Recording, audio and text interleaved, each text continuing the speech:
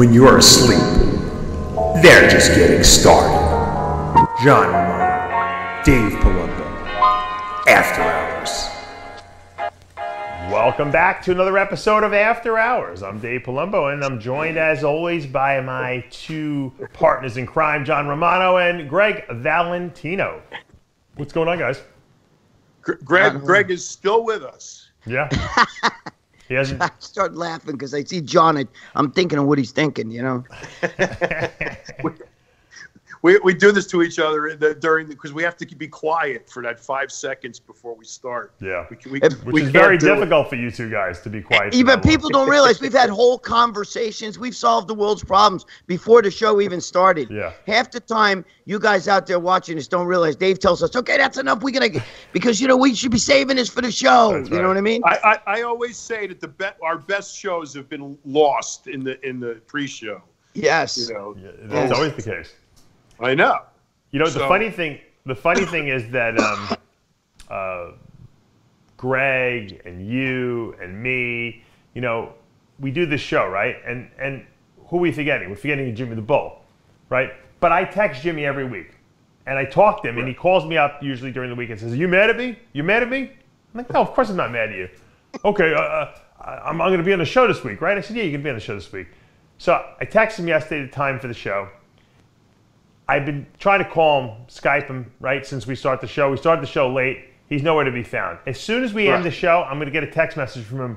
"How come no one called me? You doing the show today?" "Jimmy, we've been calling you all morning. Where are you? You did the show without me? Oh, you must be mad at me." He's like an old lady now. I don't know what happened. He's mad at me. He's mad at me now because he called me 700 times during the show last week, and I couldn't answer the call because if I answered the call, I lost you guys, and I keep texting him, "Stop calling me and call the show." And he called it 399 more times. He called, you know. He's like your father. He's mad at me for not answering the phone. He's like I used to send him fucked up videos, and he would get pissed off. "Jesus Christ, don't send me shit like that." Well, you know what? I think we have to, this crowd right here we have, I mean, our group of people, we must absolutely talk about the death of the barbarian brother David Paul. Oh, yes. I mean, we all knew him very, very well in our own ways, which is interesting, which I want to hear everyone's perspective on it. But it was a shock to me because David was in really good shape. I mean, he was, as far as I knew, physically he was great. He was on an all greens diet. He was so obsessed about his health. He looked healthy. You know, it really was a surprise. And I still have not gotten a reason why he died or what the cause of death might have been. He just didn't wake up, which is a great way to die, by the way. That's how I'd like to die. One day, just not wake up. Well, let me ask you a question. What's that? What's your take on this whole thing? What do you think happened? I was wondering if maybe it might be an aneurysm or something that got him. I don't know, but no, I was talking to him 2 weeks ago. Yeah. And you know, he 62 years old. He looked incredible. I mean, really, really good. And I know that they made this transition from being huge, you know, bodybuilders and the lifestyle long time ago. These guys they've been, you know, lean and small now for like 20 years. So you can't blame, you know, his demise on, you know, a bodybuilding or bodybuilder lifestyle. No way. He was so far removed from that. If you want to blame it on anything, you can blame it on veganism and yoga. But that's just, you know, not the case. So bodybuilding had zero to do with this. I'm as surprised and shocked as anybody. Yeah. It was just like here 1 minute, gone the next. No, it just didn't wake up. I mean, what the hell? So I don't know. Did he have any kind of like sleep apnea that we didn't know about? No, he was perfect. He probably has never gone to a doctor in probably 20 years either. But was he partying? You think or no? What? Not at all. Not at all. No, absolutely not. No. I didn't think so, but I knew he was wacky though. He wasn't the same guy that I, you know. No, Peter, which I was trying to get Peter to actually call into the show, his twin brother, but Peter, if anything, you know, people would consider maybe a little crazy. I think he's. Whoa, a little crazy? We're talking about a guy who talks in rhyme. Did you see the picture I put up on my Instagram and my Facebook? I found the picture of them holding the plastic bags. With the plastic bag, I just sent that to a friend of mine who didn't believe it. Maybe Tyler can pull that off my Instagram. It's the most recent picture. Yep, Peter's had some recent videos too that he was a little wacky in. You know what I mean? He comes Peter's- out with stuff. Peter's the Knight of the Light. He Yeah, believes remember he did that whole thing with Colette, and he was like dancing in front of her, and he healed her. He healed her, and doing all this, and then he wanted money. He healed her in the Luxor Hotel, right? Yeah, he wanted us to pay him, and then when we balked at paying him, then he went on this whole dancing, rhyming thing about I've seen it. How we should get paid. It's not money, and it's other stuff in the universe, but it all rhymed, which was really fantastic. But something snapped in their heads, though, John. I mean, I knew both of them really well. I've been to their house. Yeah. When they lived in, right past Santa Monica, the next town over. In Topanga, I was there. Yeah. I was at their I used to drive them home. They'd lock their keys in the car from the gym, and they were crazy. They're two different guys today. I mean, I don't know.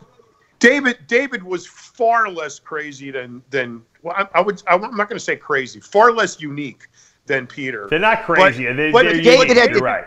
David was a legit artist. He was an amazing photographer, builder, furniture maker, leather maker. He had a style and was able to express it in all of the things that he created, and he absolutely was the consummate artist. And artists are a little out there, but I know a lot of artists, and they all fit into that category. I wouldn't put David any further out there than any of the other guys I know. He said that once that he got his mother took him to New York City to be tested because they couldn't figure out why he couldn't read in school, and they said that in all the cases in New York he was like the worst case of dyslexia they'd ever seen or something like that. Mm-hmm. So I mean, it's amazing that he was as talented as he was, given all the handicaps he had in terms of learning, deficits at school. Most artists are dyslexic. I'm really? dyslexic. Leonardo da Vinci. Me too. Leonardo da Vinci was so dyslexic he used to write everything like backwards in the mirror. Dude, both of my parents were artists for a living. That's how my father built this house and everything. Oh, really?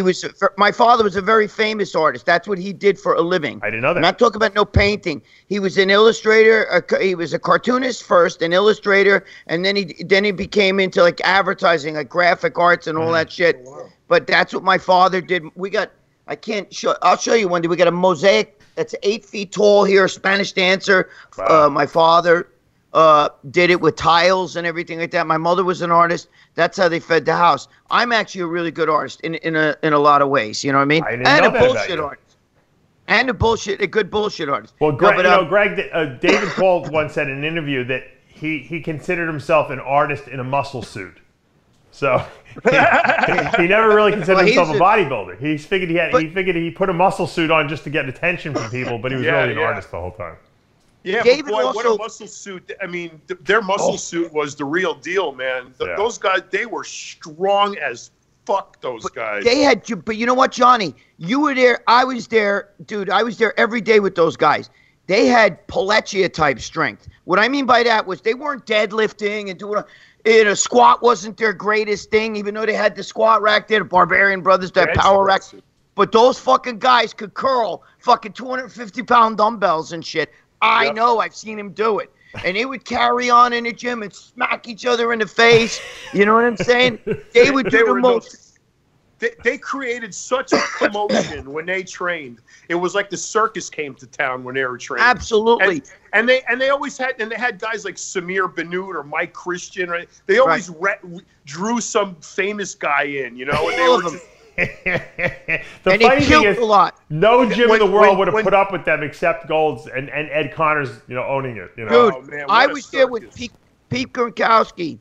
You have no idea. I throw him out of the gym for like 6 months because Lyle Alzado let them stay in his house, and they went on. Oh, you told us this, and he wrecked the house. In his house every night, and Lyle Alzado came home, and there was nothing left of the inside of his house. They destroyed it, and they were good friends with Alzado. And Alzado said, "I'm going to come down to the gym, and I'm going to beat the fuck out of both of them."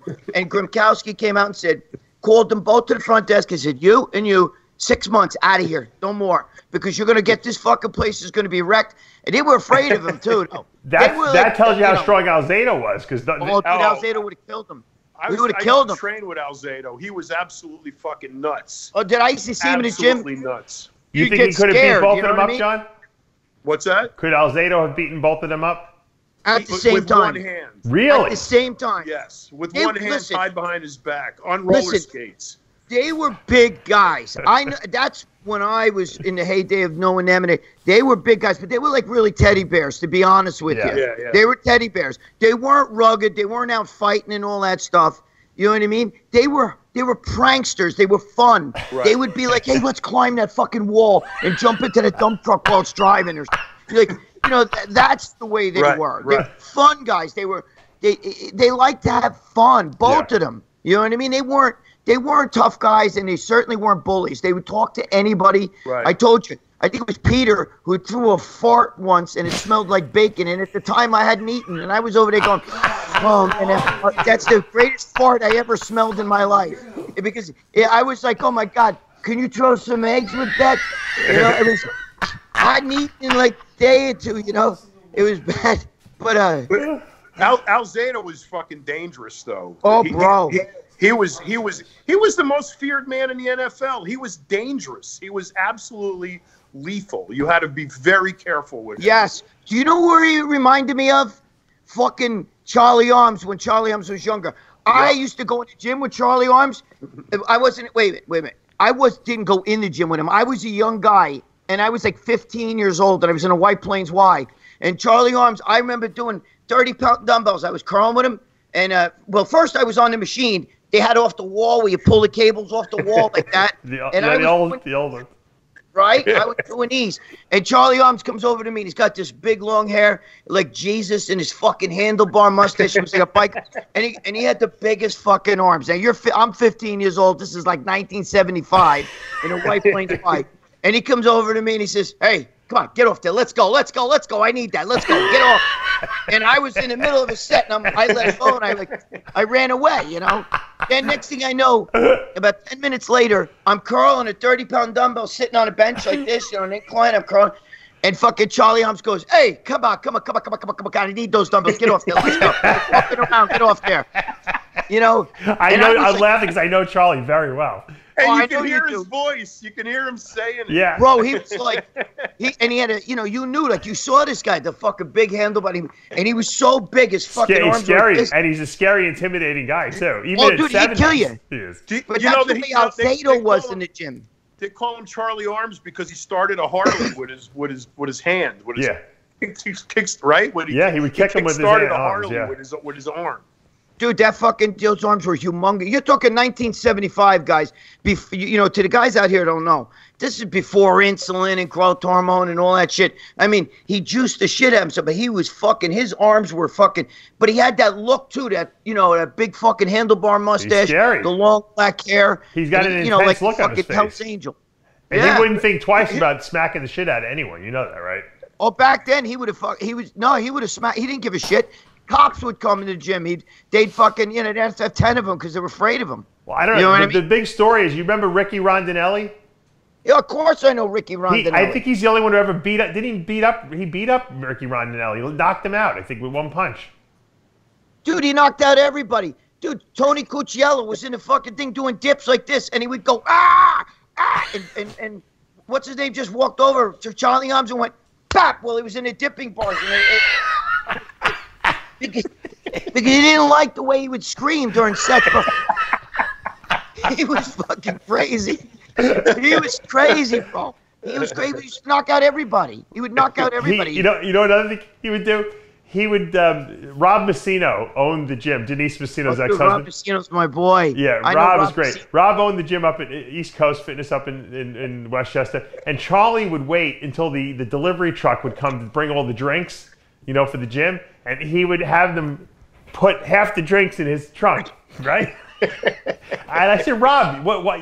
You let him do it?" He goes, "What was I supposed to do?" He couldn't do anything. Couldn't stop Charlie.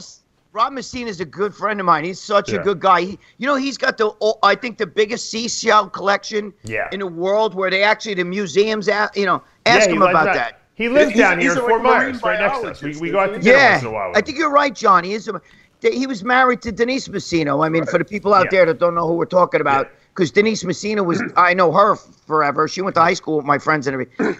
She was Denise Sanchez. I love her. She's a great girl. Yeah. And then she married Rob. Rob was I know Rob 1974. Well, Rob Dude, he lives was down here really by me now. Amanda, my wife knows Rob for years. She was. Oh yeah, well, because he was with the muscle elegance, Right. muscle pinups. All the girls knew him. I used to send girls to him. Yeah. You know what I mean? Like Dana Capabianco, all of that's my sister. Yeah. But getting back to Charlie Arms and getting back to Alzado. Alzado reminded me of Charlie Arms. If you caught him in a bad mood, you know what I mean? He'd be the kind of guy that would say, dude, I'm going to throw this 30-pound dumbbell across the gym at that fucking guy. If somebody was screaming, you got to get away from him. You know what I mean? When you moved to Venice, though, Greg, and you see Alzado, you're like, holy mackerel! I thought I got rid of Charlie Arms. I left New York, and I got another Charlie Arms now on top. Oh, of me. dude, they both were bad. They're brothers from a different mother. They had that attitude. See, people don't. But see, some of the people here, they don't know who Charlie Arms is. Yeah. You know what I'm saying? So they might be like, who the fuck is this guy Charlie Arms they're talking about? Well, you can Google him and you'll see. But I mean, he's in his late 70s now, right? Yeah, CharlieArms.com. He what? Yeah, he's got his own website. I want to pull up a picture of him so that people can see what we're talking about. Yeah, dude. Charlie, I met Charlie when he was like 59 because he had gotten out of jail and he became a good friend of mine. At that point, I helped him. He won the Masters Nationals over 60, got his pro card, won an over 60 pro show. I mean, it's unbelievable. The guy was able to do that at over 60, and no one looked good at 60 back then. He still had huge arms. So he was intense then. I remember we were walking down the West Side Highway, crossing it after one of the Weinberger shows there, I think New York Pro, and a truck. It was a huge truck, like a garbage truck, came too close to us. He went and chased the truck. It was screaming at the driver. The language that came out of his mouth, and the guy got out of the truck. I said, "Oh my God, what am I going to do?" I mean, Charlie's like 65 years old at this point. Charlie would have killed this guy. The guy was so scared. I'm telling you, Charlie was so intimidated. I was scared just hearing him yell, and he was screaming at this guy. And I'm like, he's like, "Get your ass back in that fucking truck." He goes, "Unless you want to do something about it." The guy got back in the truck and drove away. The guy was 30 years old, probably. Charlie was 65. Dude, that's how scary he was. I knew Charlie. Charlie had to be maybe in his 20s because I'm fucking 60, and he was. You're talking 1974, 75. I was a young kid going to the White Plains YMCA. That's where he trained. Let me tell you, and he maybe was like he's 10 or so years older than me. He's got to be. No, he's more than that because he's in his mid 70s now, at least, right? Yep. Okay, yeah, but he was young when I met him. I don't even think he was 30. But, I mean, he had that big fucking handlebar.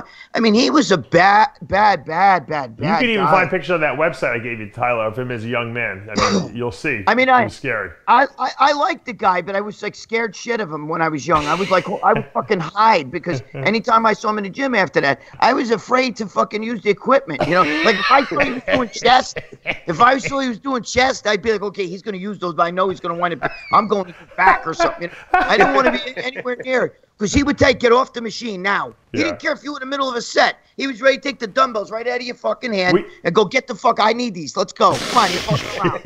Were you guys in the gym during the time period when the Barbarian Brothers were in movies? Yeah. Yeah. So what was that like? I mean, they had all these major movies coming out. I mean, were they like celebrities at that point? Yes. Yes. When they did DC Cab, they went to Italy a lot and did a lot of movies over in Italy. So they were always gone and coming back. And then when they would come back, they would have all these stories and pictures about how they just filmed and how they were involved, and they didn't like the way it was written, so they were like rewriting it on the fly. Yeah, and that's why they got kicked out of Hollywood because they were too difficult to work with. But wait, let me tell you something though.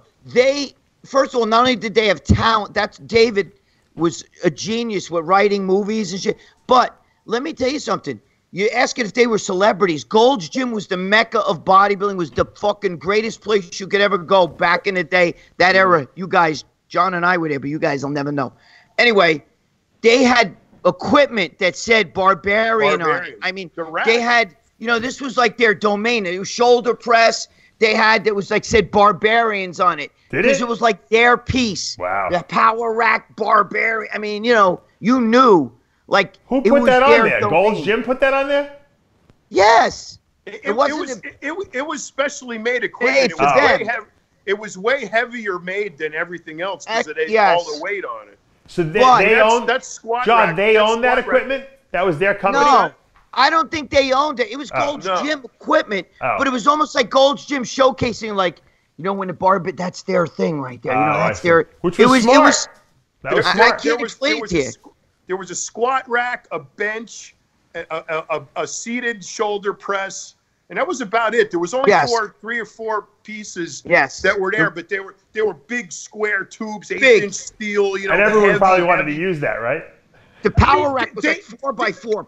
David used to do behind the head seated presses with like 400 pounds for reps. Wow. Like Jimmy the Bull. Right. They had Jimmy the Bull. People here just think Jimmy the Bull's some crazy guy that laughs and eats hot dogs. But they don't realize I knew Jimmy back in the early 90s. Dude, that fucking guy, I spotted him once on stage at the Woman's Extravaganza doing reverse benches with 600 pounds. Reverse benches. It was over 600. And I told him, listen to me, there's a whole crowd like this out there, right? And they're all watching. And, what's his name? Kenny Kessel standing there with the microphone. Ladies and gentlemen, God rest in peace. You all know Kenny Kessel. Yeah. Anyway, so Jimmy's there, and I told Jimmy, bro, listen to me. Don't get stuck because I can't lift this off you. There's no fucking. And he's like, don't worry about it. And he got up there, and he's fucking pumping him out. Reverse. That's what the Barbarian brothers In a tank top. In a tank top. Yeah. In a tank top. Yes. No bench shirts shirt. on. No bench No shirts. shirt. Dude, the Barbarian brothers were known for like those kind of lifts. Like the Bull could stand there with one dumbbell and fucking put up like 200-pound dumbbell and fucking do like 20 reps with it over his head, one arm and shit. That's the kind of shit they were. They weren't deadlifting squat like the standard stuff. They weren't as strong. I mean, bench they were good, but they weren't known for their squat either. You know what I mean? That's why they used to wear jeans a lot because their legs weren't as big. Right. You know what I mean? But they did very few exercises. They just did amazing amount of weight. yes. Really? Yeah. Interesting. So they were low volume trainers, huh? They were what? Low volume trainers? I don't know what do you call 8 reps? What do you call 8 reps of 500 with a reverse grip? Is that... No, but they would do a lot of reps with that shit. They would fucking, it's like Victor Richards. I always tell everybody, you could talk about every one of these mass monsters. And by the way, I saw a film with, what's his name, Big Ramy standing on stage. And I could see on his right thigh, I could see where he shoots it because he had little, I'd have to show you that footage. Somebody took it as a great, I'm like, oh shit, nice injection marks there. But anyway, you could talk about these mass monsters today, the Big Rammies, the guys coming out. In 1981, Victor Richards was a fucking monster. And I'm going to tell you something. The arms on and arms and structure on Rory Liedlmeyer, too, who's a good friend of mine. And by the way, you got to get him on the show. I got him booked next week. He told me. Oh, he good. told me that you reached out to him or whatever. I just talked to him the other day. He is a good friend. I love him. I know. Dude, he had arms the size of bowling balls and deltoids the size of bowling balls. And these guys today, and that's what Liedlmeyer having a waist like this. You have no idea.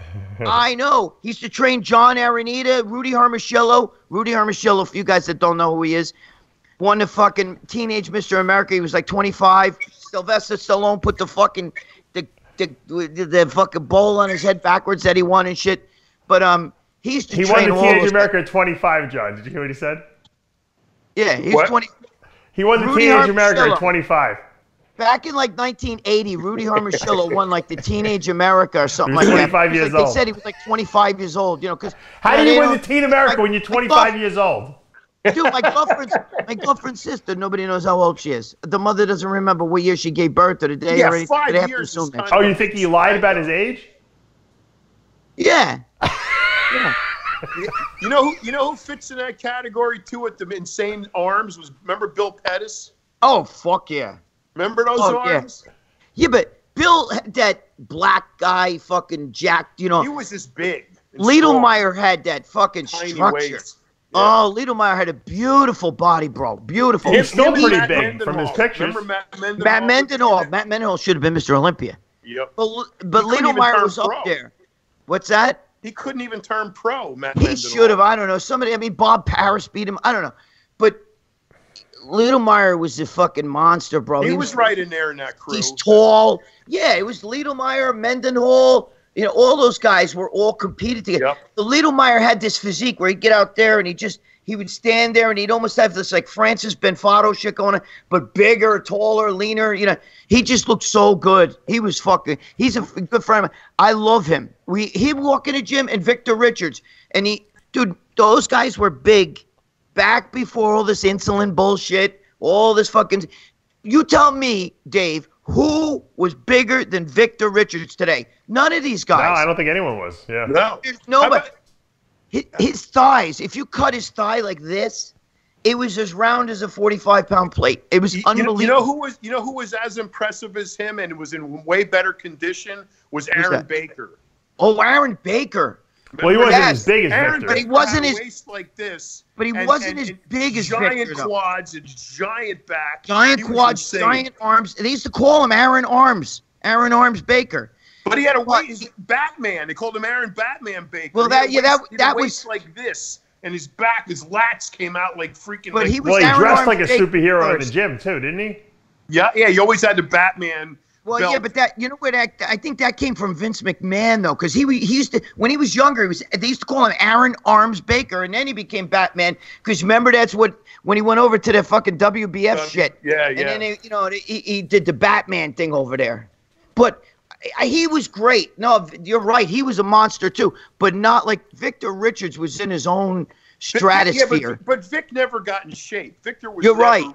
He was never ripped. You know why? Because he didn't have a guru. He didn't have Chad Nichols. No, He but liked to eat. All right, let me give you three. Let me give you three guys, since you guys are the experts because you live there. Victor Richards, Jeep Swenson, or the Barbarian Brothers. Who was like more of a personality? Like who was more come like when on. you saw him in person, your jaw dropped. Jeep Swenson. Jeep Swenson was a fucking monster. He was absolute. But he's also monster, and he fucking- was Jesus Christ, how tall was he though? Jesus, he was a fucking 7 feet tall. Yeah, he was He a was wall. 7 feet.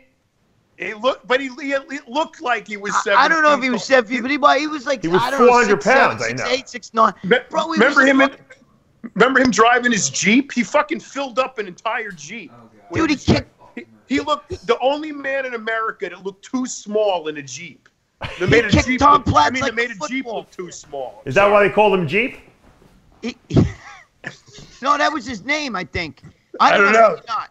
That was couldn't as have been big his as- real name, Greg. Everybody just called him. He kicked Tom Platz like a football. Oh, over with and Cheryl too, right? Remember because she had a Cheryl black was eye the his next wife. day. Yes. Wait, what happened? What They cheated. They cheated, and so Jeep beat the shit out of Tom Platz in the parking lot or in. Oh, because Tom slept with Out his of- wife? in the parking lot. And then the next day, Cheryl comes to the gym with dark sunglasses on with his shit. Oh, really? So what happened? So Tom slept with Jeep's wife? No, Tom actually, Jeep's wife left him because you remember she actually I think married Tom. Her name was Cheryl, whatever, Cheryl Some Swinton, I chick think. named And then she Cheryl, yeah, met blonde Tom, and then she became Cheryl Platz for a while. Oh, wow. But dude, let me tell you something. Jeep Swenson, you'd see him walk in a gym, like the floor, like fucking God, like what's that movie, fucking Jurassic Park, when you see the puddle shaking like this, and T-Rex is coming.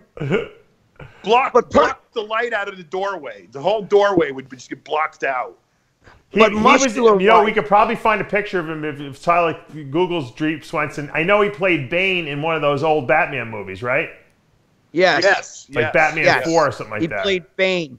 Bane. But you also got to remember, Victor Richards was a different build than Jeep Swenson. Yeah. Jeep Swenson was built more like one of those strongmen, kind of like a Brian Shaw He was today, a or wrestler. one of those. He was a Huh? wrestler. Yeah, he was a wrestler.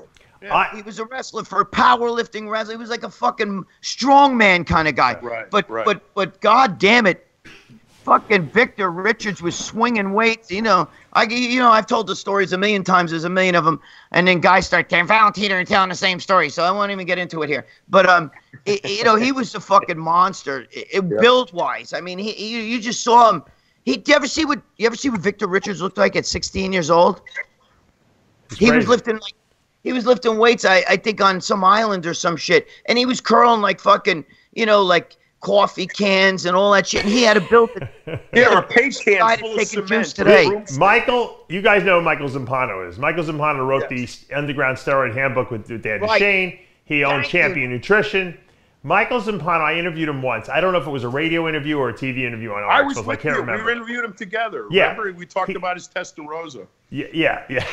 He told us, and I don't know if this is the same interview, John, but he told us that, because I've had him on multiple times, that Jeep Swenson was taking 50 to 100 Percocets a day.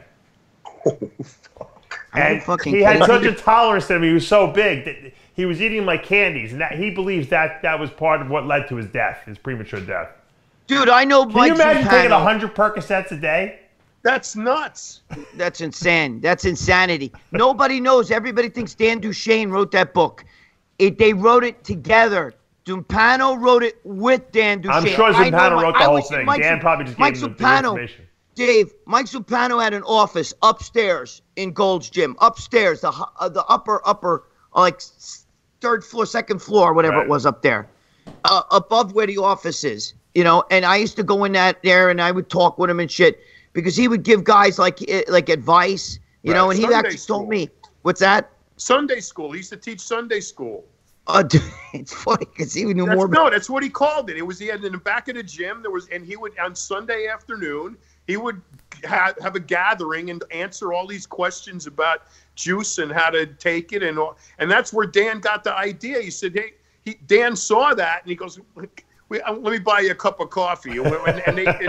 And they manufactured the whole steroid handbook. Yes. They wrote the original one together. Dan the wrote original the update one by himself. Then Dan Duchesne took off with it. Yeah. But Zampano started Unipro and all that shit, when I was talking to him, he actually told me, because when I was in Gold's Gym, that's where I really learned, about steroids and how they work and everything. And he told me, don't go on them, because I was like 21. He said, you got to wait till after 26, 27 years old. See, he actually pushed me not to do them. I just asked him about him. He said, not that you wanted to listen.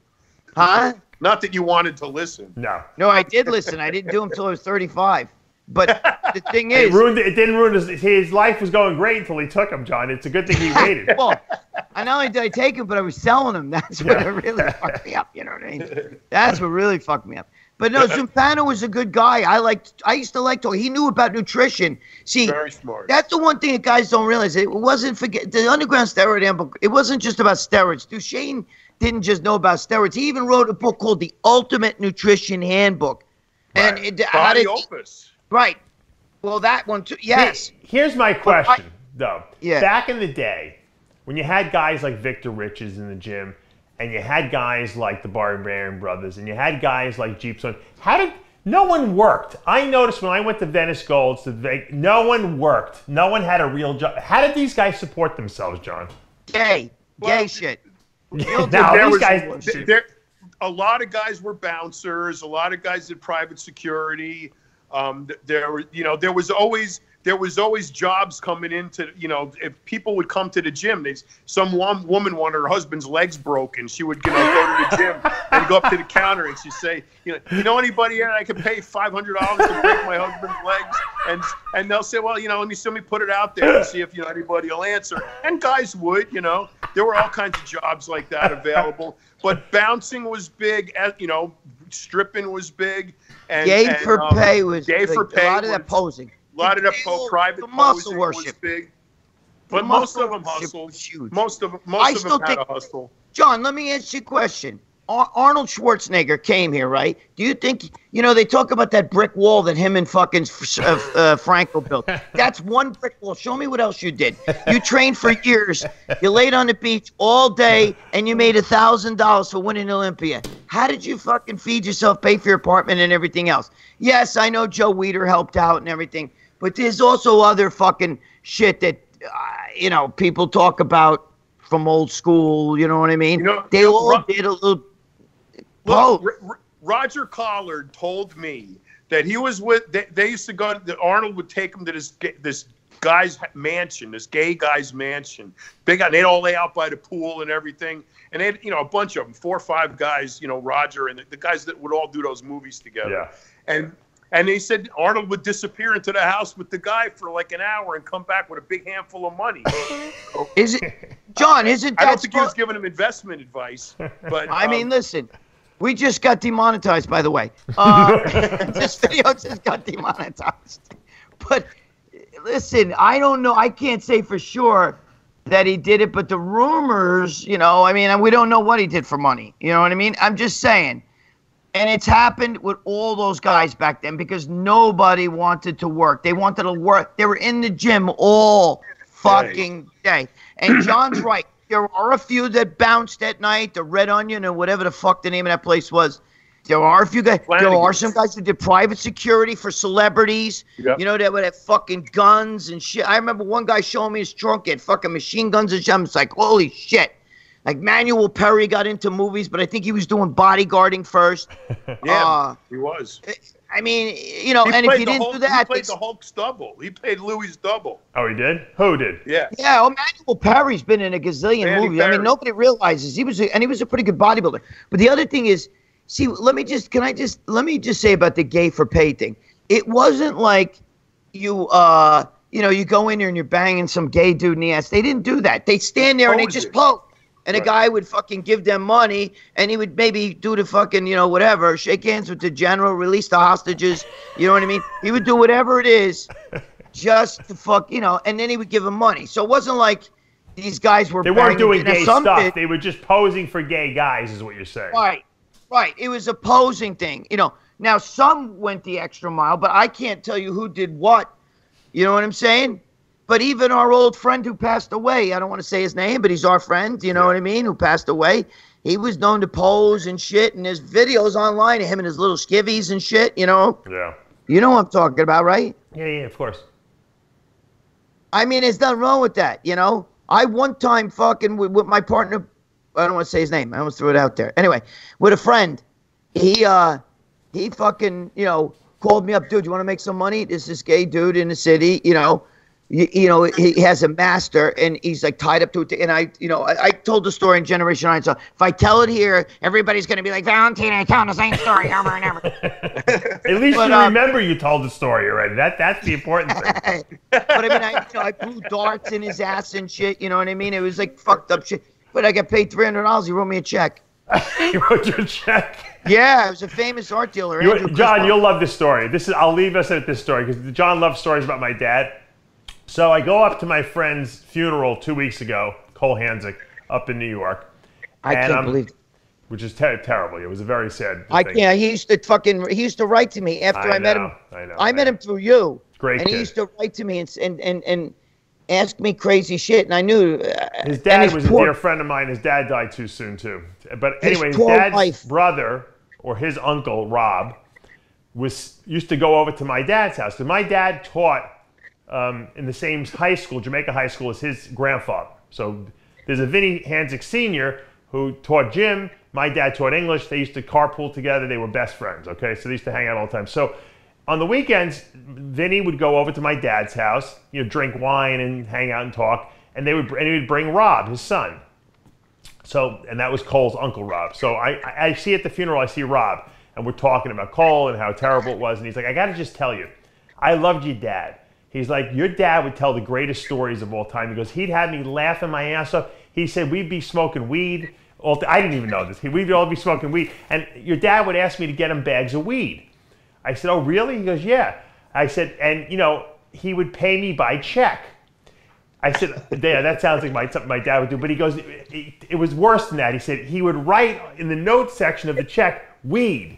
And I'd be like, Sal, what are you doing? You know that? He's like, what? It's weed. I'm giving you money for weed, right? Oh, my God. That's too funny. So I said, that's classic Sal Palumbo for sure. Yeah. What? What did I do wrong? Yeah, it's not weed I'm giving you money for? My thought was everything was like legal. He didn't know anything was legal. Oh my Did you know that your father smoked a babanya there? Or no? I know he smoked a little bit. I didn't know he was buying bags of weed from Rob. when that in the house when he had that studio downstairs, the library, the den. Yeah. I went down there with him. He was showing me something, and there was an ashtray on the bar. Yeah. It was full of roaches. Yeah.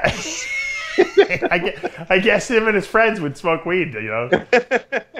But holy shit! It was funny That's because crazy. he was like, "Yeah, but your dad told the greatest story." I said, "I know, I heard all the stories 4,000 times." I said, "But they were good. If you never heard them, they were great stories." He told great stories. Right, because he would act them out too.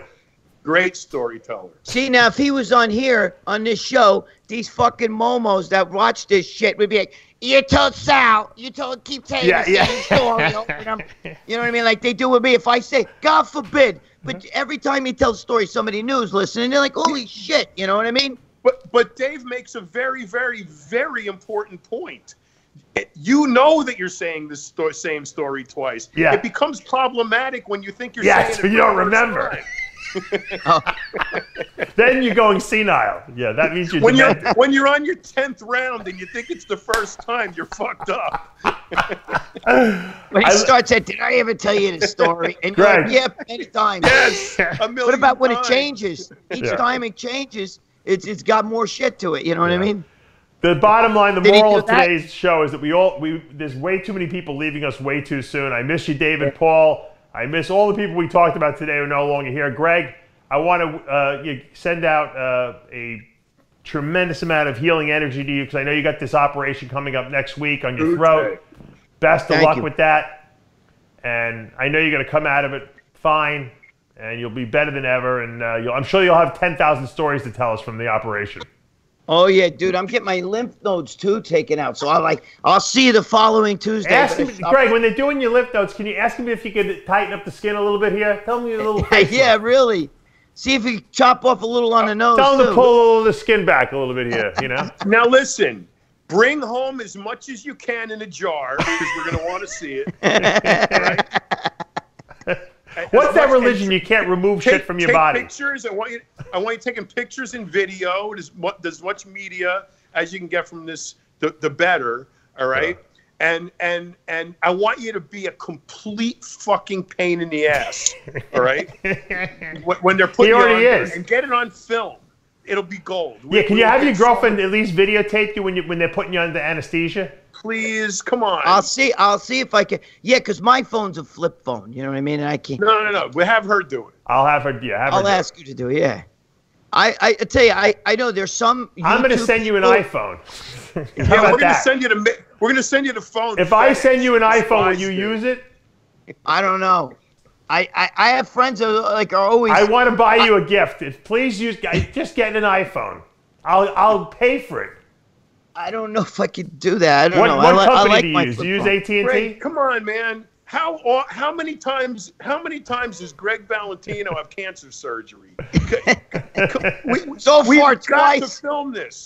Yeah, so far This is twice, the- exactly. This is the second time in a month. You know how I feel? Because the first doctor didn't do it right. So I got to redo this whole fucking thing. If you had done it right and like biopsied and realized it was cancer, Right. You know, instead of telling me it was just papilloma virus Right. from eating a dirty box or something, I would fucking, you know.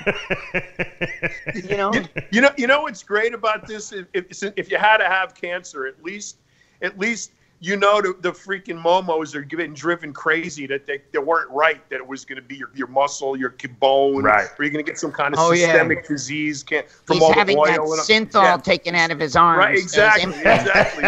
They're what all he's having, fucking eating see? crow now. It was only his degenerate lifestyle that got him the cancer. It wasn't the injecting his arms that did it. Exactly. They're cringing over that fact.